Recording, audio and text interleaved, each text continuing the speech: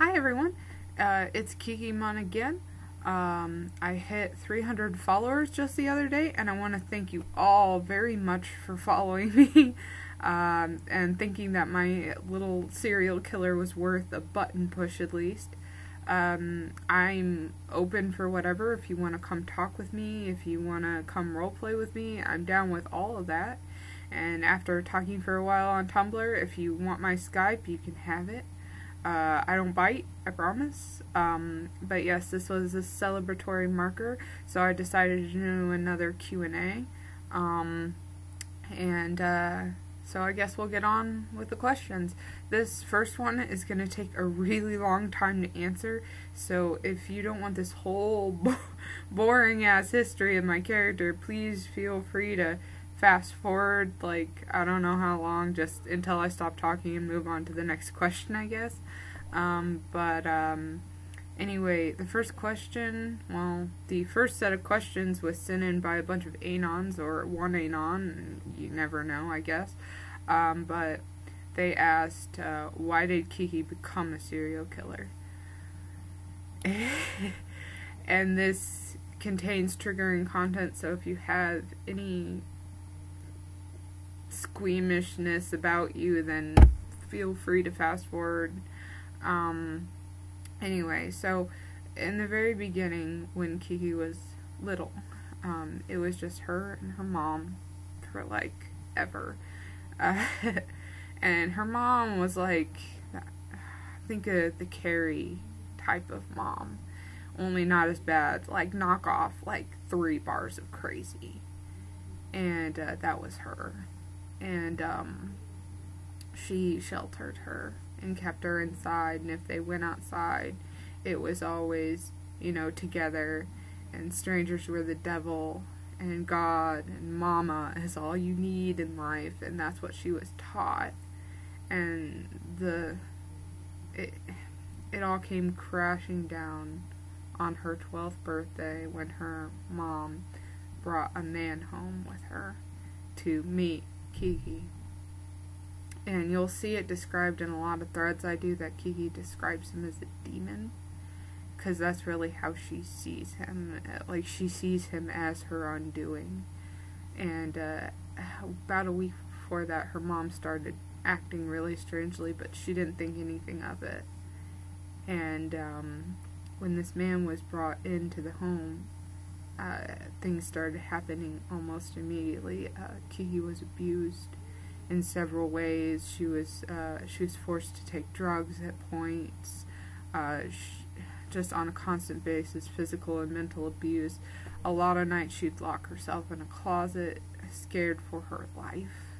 She thought that they were going to murder her. They'd bang on the door and taunt her.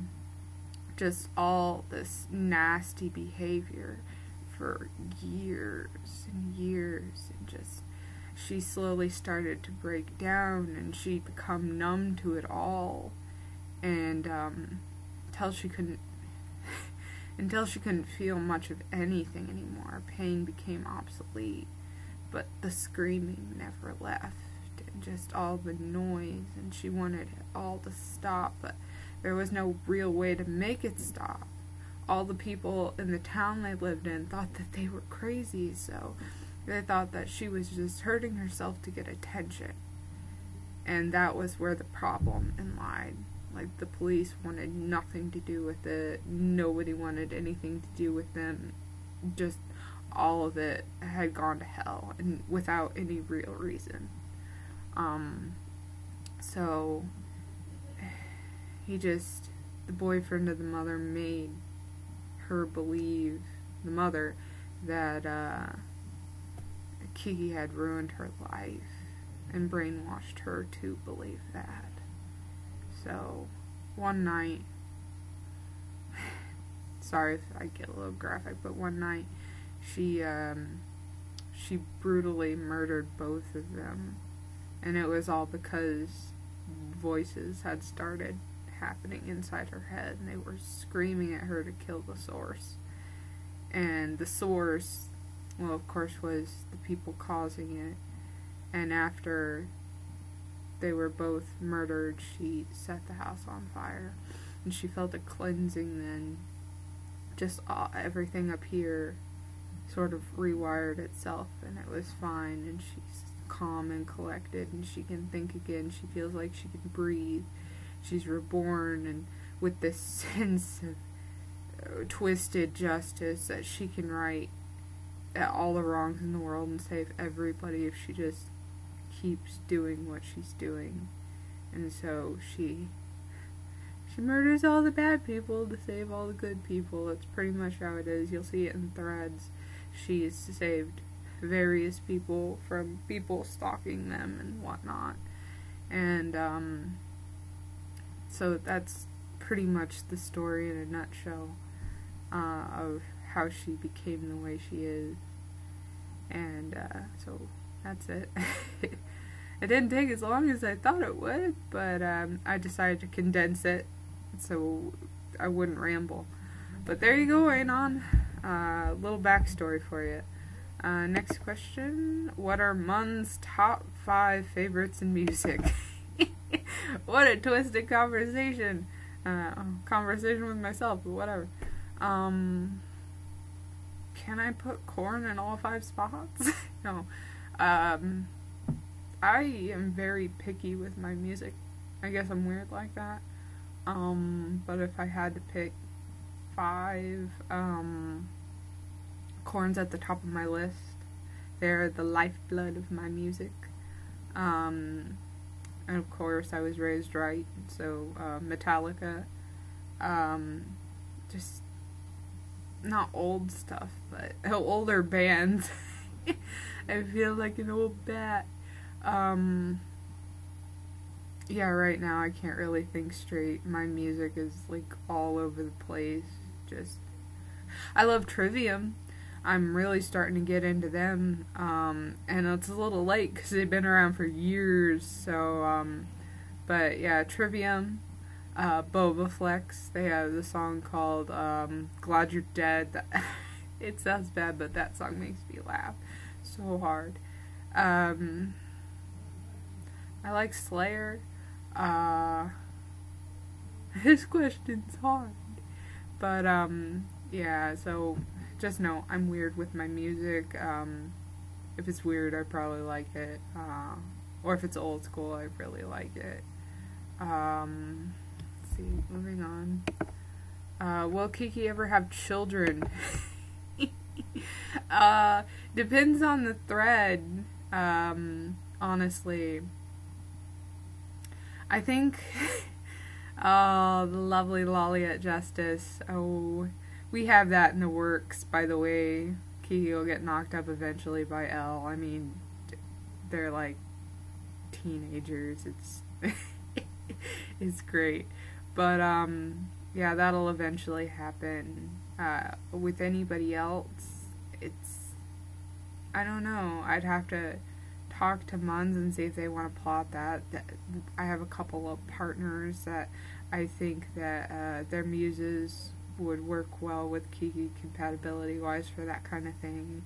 I've always wanted her and Eddie to have a kid, but so yeah, that's, we'll see where that goes. But the fact of the matter is that she's so friggin' scared that these children are gonna come out psychologically scarred or something. It just freaks her out. So the concept of having children is, for my muse, is great to me, but to her it might be a whole different story. So there's that. So yes, but maybe it's unforeseen at this point in time, except for with Elle. Anybody else, I don't know. But we'll have ingenious pretty babies in the future at some point. What's Kiki's opinion of herself? That also depends on the thread and the verse. Main verse Kiki, she doesn't have a problem with what she does. She knows she's a monster and she accepts that. But in the threads with Lolly at Justice, that vision is now skewed terribly, and she's confused, and he doesn't believe she is one, and she still believes she is one, and blah blah blah blah blah, and why she never had a problem with it before, now she does, and so much angst. But, in general, she's just like, I'm a normal person with very disturbing hobbies. That's pretty much it. How's the Mun doing today? My day is great for the most part. Thank you for asking. Why are Mun and Muse so amazing? Oh. Thank you. I don't know. A lot of people would tell me that, and I can't really figure out why, because I'll be honest in saying I think I'm an absolute terrible person. And that's the truth.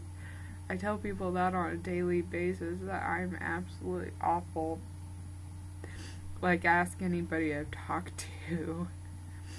But, thank you for thinking so kind, Anon. Thank you for making my day.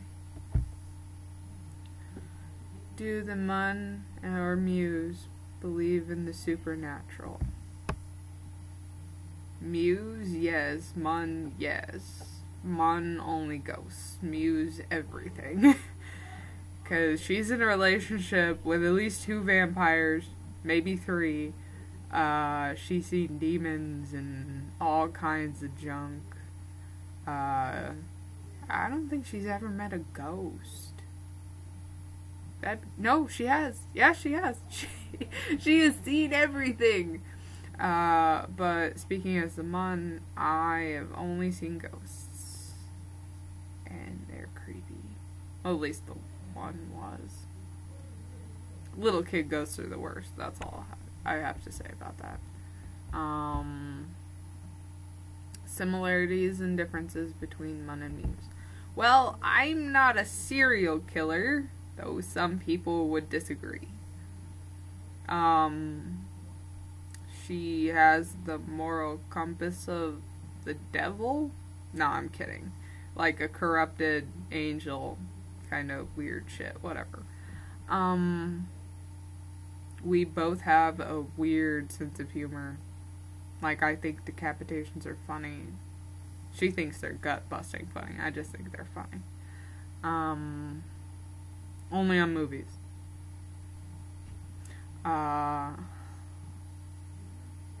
There's not a whole lot of similarities between us. Maybe our sense of right and wrong, but I'm not an extremist. Yeah, just, it's why it's fun writing her, because she's so challenging at times. We have the same sense of friendship. Like, she loves her friends. I love my friends. I would probably kill for my friends, but, I wouldn't just kill anybody. But she would. If they were hurting them, she wouldn't be like, hey, what's your name? Nice to meet you. There would be no introduction. There would be no getting to know this person and trying to fix the problem without violence, because that's what I would do. Her head exploding. Differences? The whole universe wide of differences between her and I was not psychologically and physically tortured as a child, unless you count holding my brother's hand when we did something bad.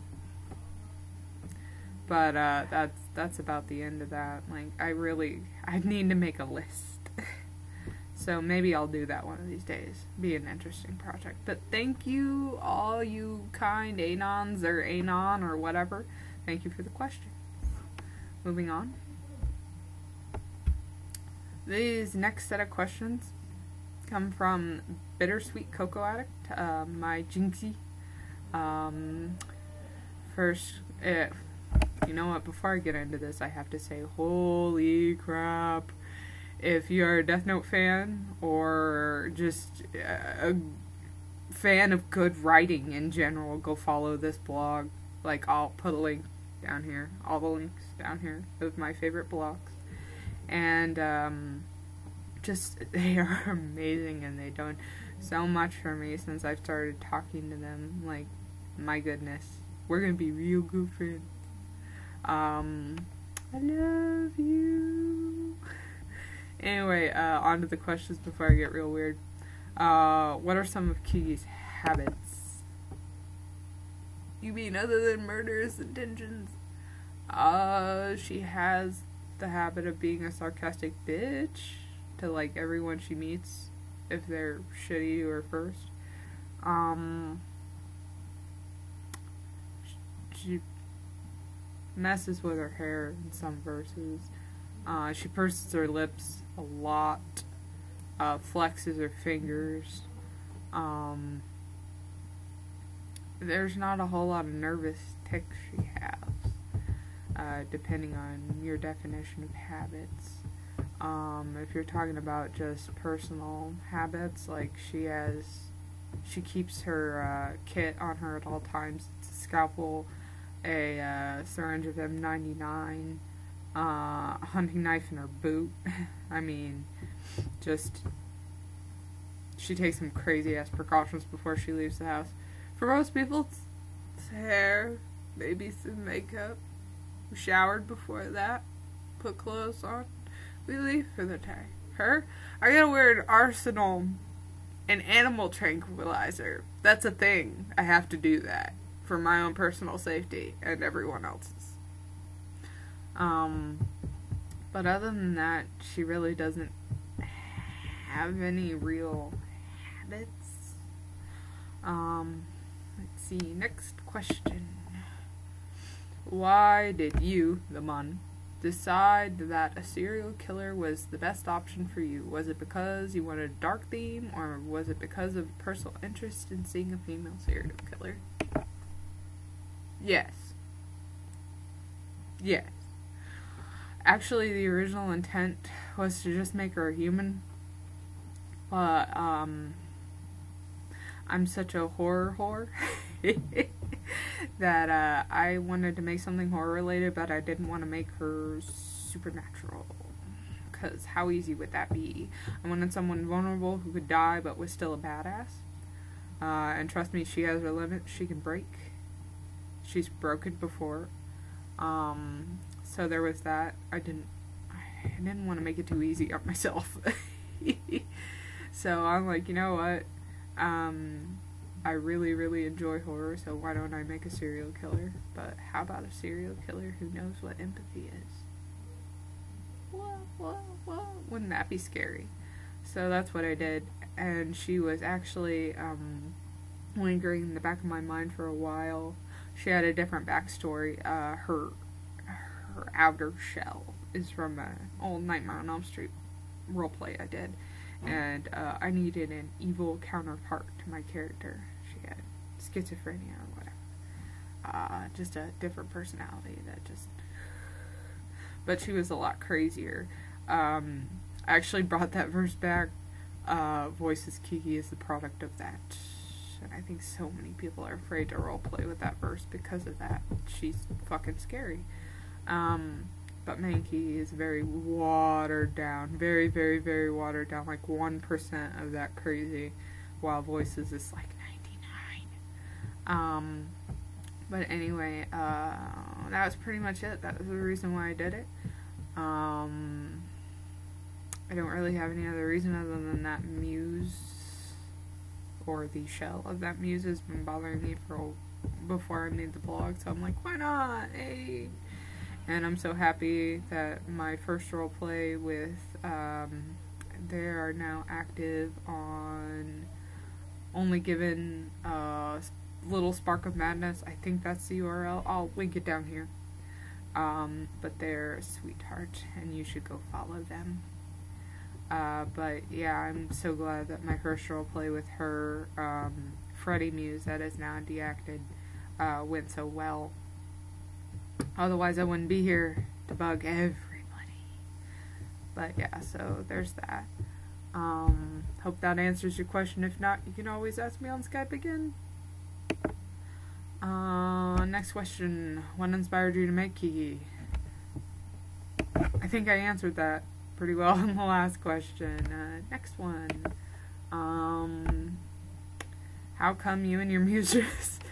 God damn it, you guys. How come you and your muse are so perfect?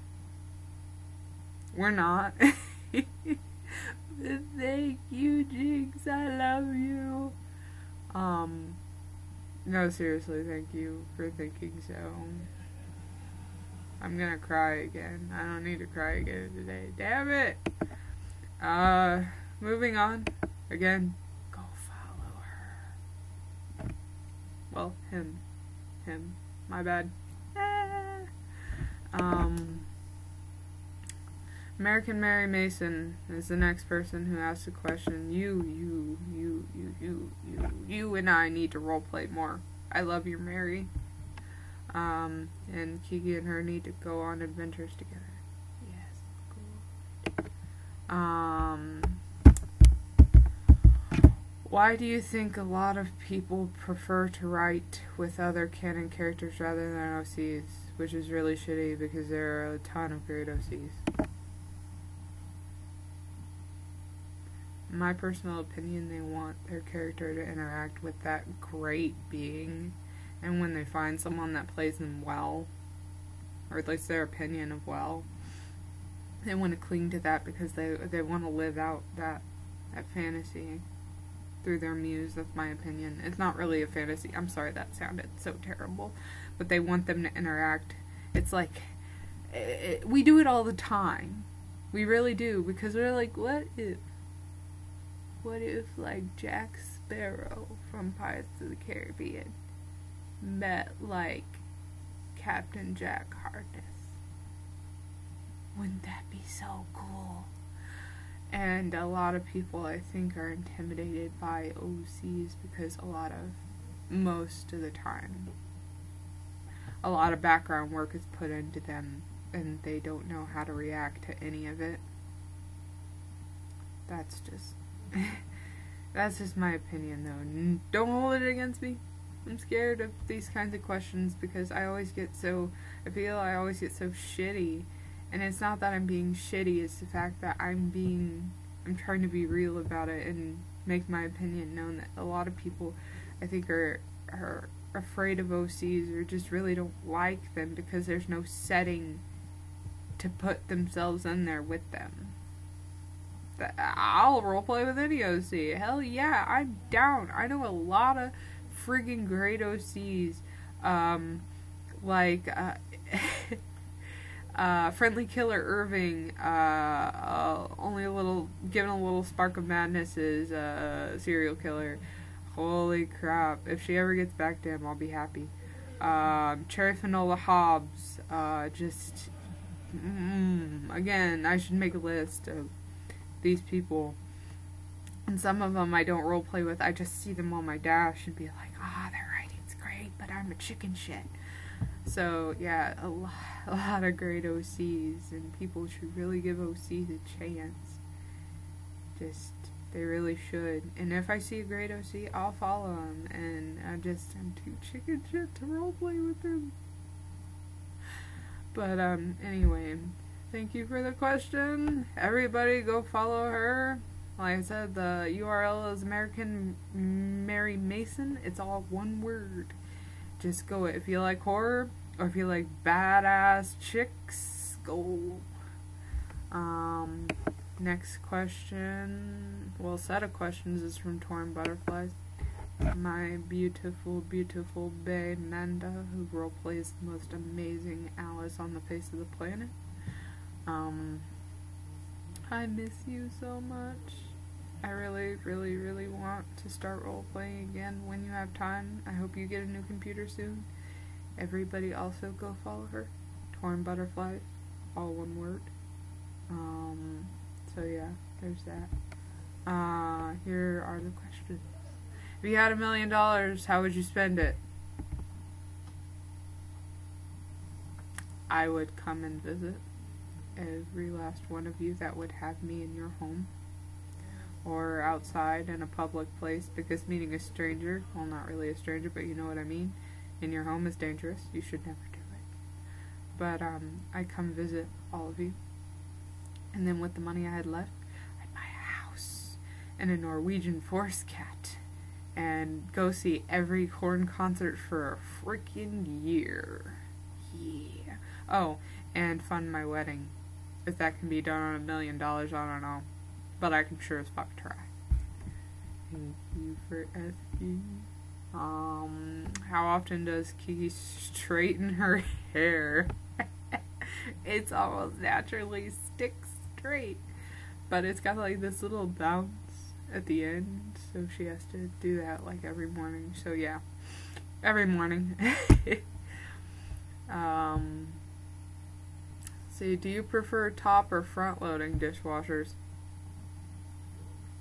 I don't think I've ever owned a top loading dishwasher. Mine have always been like the flip out kind. Like the one we have down in our kitchen right now. They're top loading dishwashers. Or maybe I'm just fucktarded. That's probably it. That is probably it. I'm fucktarded. I love you and you read the questions. Even after all the times Alice has pushed Kiki away, they always find their way back to each other. Why do you think that is, and why does Kiki think that is? Why do I think it is? I think it's because they really legitimately cannot live without each other. Alice can fool herself all she wants, but in the end, she always ends up finding her way back to her, or the other way around. But she always takes Kiki back, like, no matter what, even if it is with a fuss. She's always like, alright, fine, you can come back in. I'll just pretend to not like you for 2 weeks. But yeah, so that's why I think it is. Why Kiki thinks it is? Fuck if she knows. She's just like, hey, I think I missed that bitch. I should go find her. And then she does. And that's really it. All it is. Does she love her? Yes. Will she ever say it? No. Because that ends in stabbing most of the time. Or really, really awkward, intimate moments that are just made violent. Such a fucked up relationship, but I enjoy it completely. The only ever kind of gay she'll ever be. What's your favorite kind of Mexican food? Taco Bell. No, I'm kidding. It's not real Mexican food. I love a good taco salad, especially in the big ass tortilla bowl. I enjoy a good enchilada. A really, really good shredded beef burrito with like cheese on top of it. Sour cream. I'm gonna go get fake Mexican food after this. Taco Bell's in order. But anyway, that's the conclusion of the questions. Thank you all for sending them in. It has been great here, aside from a few speed bumps.